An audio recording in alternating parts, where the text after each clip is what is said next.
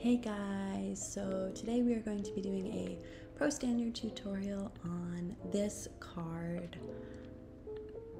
Some parts might be a little confusing, so I'm just gonna do a voiceover to explain that, but for the most part, it's just gonna be the music in the background.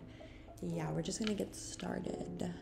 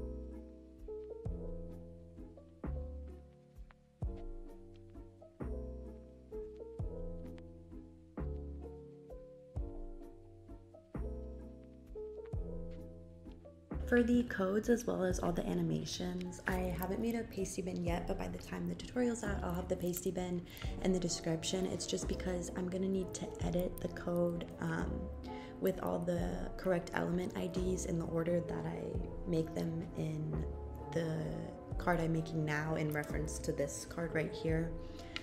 That didn't really make much sense, but I just have to edit it so that if you follow the tutorial, you won't have to change the element IDs at all. So that's why I'm not copying it from a pasty bin, but there will be a pasty bin in the description by the time like anyone is seeing this.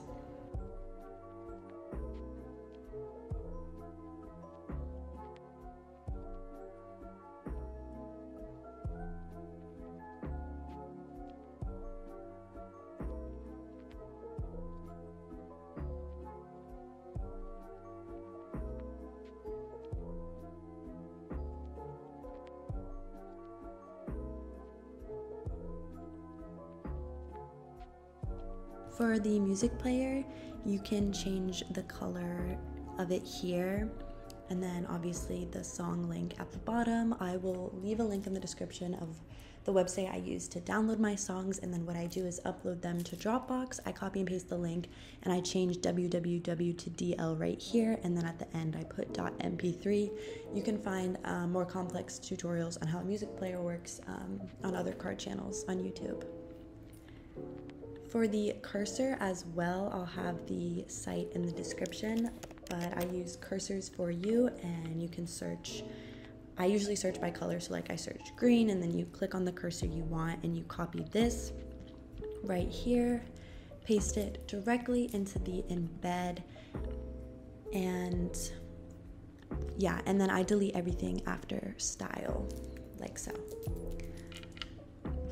And now I'm just gonna add the animations, which again will be in a pasty bin with the correct element ID, so you most likely won't have to change it if you follow the tutorial like in the right order. So yeah, I'm just gonna do that really quickly and then we'll get started on the card itself.